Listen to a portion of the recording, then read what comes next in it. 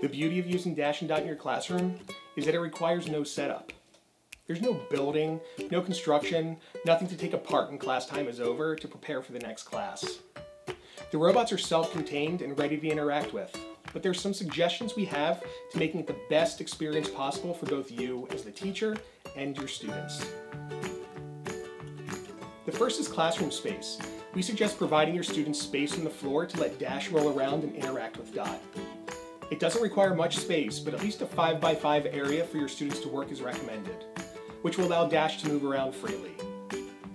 We do not recommend putting Dash on a table because when it comes to life, he gets excited and rolls around and could possibly fall off. And while Dash is extremely durable, keeping him on the floor definitely provides the safest environment. Many classrooms love to give the robots special names, which is part of the bonding experience. Let your students vote on a name for each of your robots to personalize their experiences. This also makes connecting to your robots way much easier. In the app Wonder, you can name Dash and Dot to your liking, so they're easy to identify.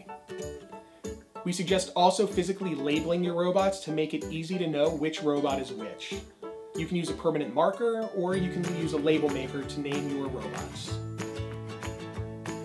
For optimal user experience and interaction, we suggest one robot for every 3 children. We want programming and playing with Dash and Dot to be an opportunity to work collaboratively as a group and work together through each of the challenges as a team. Each child can have a job or a specific task, such as a robot handler, a programmer, and a documenter. As the students go through the challenges and lessons, they can switch off with each other to allow all users to experience a role at least once. And we know that all schools may have the funds to purchase enough for this ratio. So we've seen centers work really well, where students may be working on other activities throughout the classroom and then move to the area in the room with the robots. This allows students to interact with the robots in a given time period. It's suggested to keep your robots in a safe place while storing, so plugs don't get yanked out.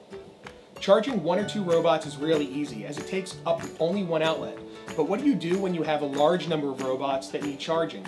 Well, what I found to be useful is purchasing a multi-USB charging unit. They start around $40 and can charge up to 10 robots at a time, or a mix of robots and tablets that you use to control the robots with. Included in the description of this video is a unit that we've used that has proven to be successful for us. The other question that we frequently get is transporting Dash and Dot, because many schools purchase the robots that get shared throughout the school and are looking for ways to not only store, but keep them charged and make them mobile. There are great cart solutions that are created by so many companies, and we found that a modified laptop cart can work really well. Also, there's a company like Copernicus that sells tech tubs that are storage containers that have charging units built into them.